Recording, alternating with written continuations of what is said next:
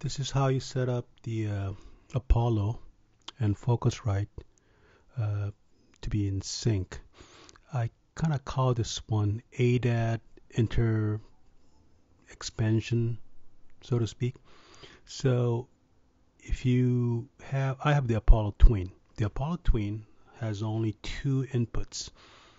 So, and able to expand the Apollo Twin with multiple input, you either buy the direct mount Apollo X6, X8, or you can use any of the ADAT compatible unit. So I got the Apollo Twin and I got the Scarlett 20i18. So this is how you set them up. So in a nutshell, you need to use configuration on both Apollo console and Focusrite control. So let me fire this both of them. That's Focusrite control and Apollo, they call it a console.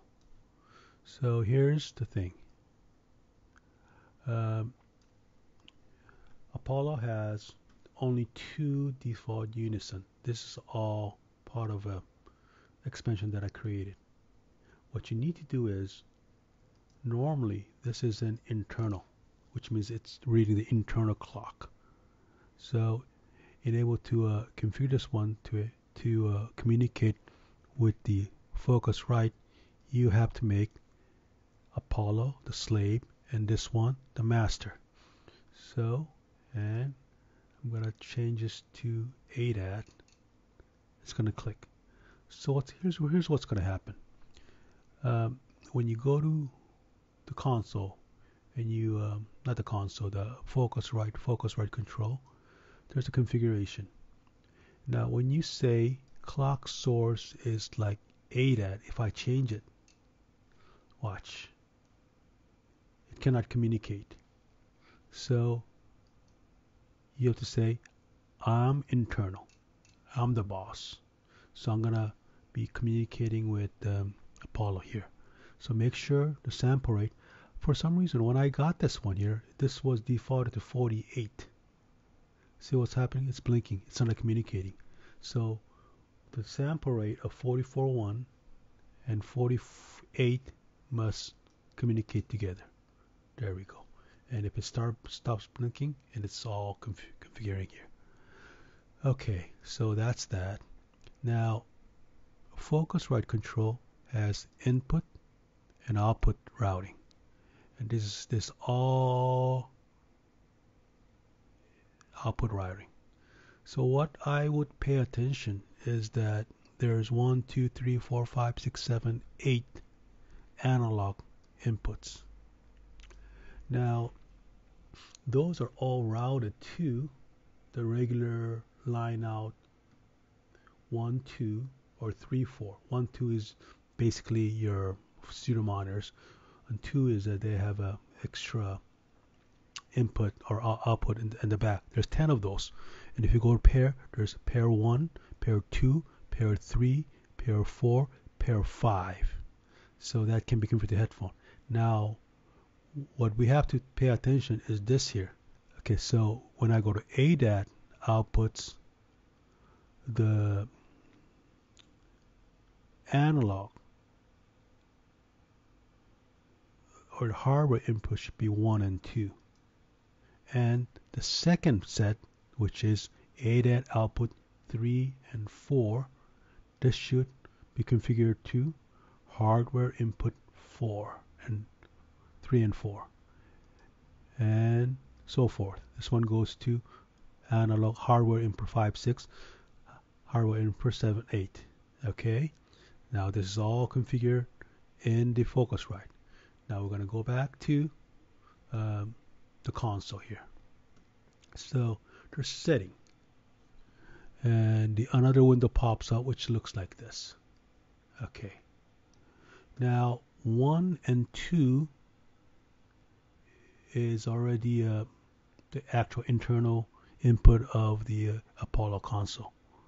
So mic 1 or high Z, so, it automatically detects the what do you call it, the electric guitar that plugs in, and the 2 is the regular one.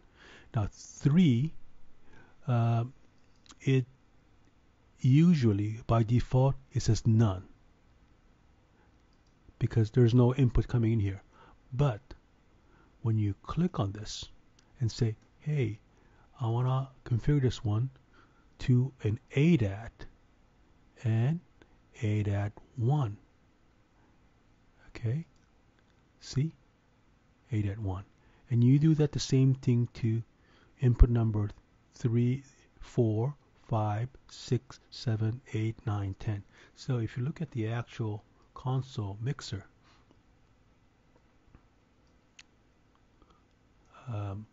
these are the actual unison input in Apollo. These are, up until here, it's from the Scarlett. So you see that ADAT1 is ADAT1, but it's actually channel 3. So that's how I go. And I won't go any further than this because I only have 8 more input. The trick is that when you open up your DAW, like Logic Pro or Pro Tools, whatever, you have to realize that input 3 is Scarlett. All this is ADAT1. So you gotta do a little calculation. 1, 2, 3, 4, 5, 6, 7, 8, 9, 10. I believe you can even custom. Yeah. Oh, you can custom tell this one here. Maybe I should do that. So you can just rate it. Let me try this here. So I'm gonna say Focusrite 3, FC3. Did it change? It does not change here. Okay.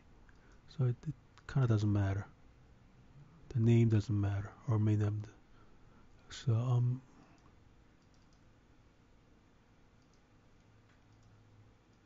okay, I'm gonna just make it this one back to ADAT1.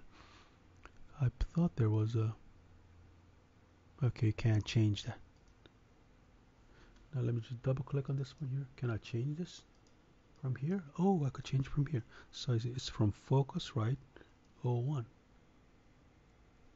There we go. So if you label that accordingly, you can distinguish what input is there. Okay, so that's how you configure the thing. It might be a part 2. Remember, even though all the inputs are from Focus, you can still assign the Q mix, which is this it? The mix, the line 3, 4. And you can shoot them out to line 3 and 4.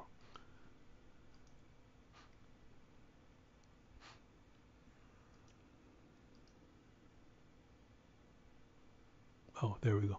There's Q outputs, and then you assign the Q output to either mix or line 3 and 4, and it will pop up as additional line out in your DAW.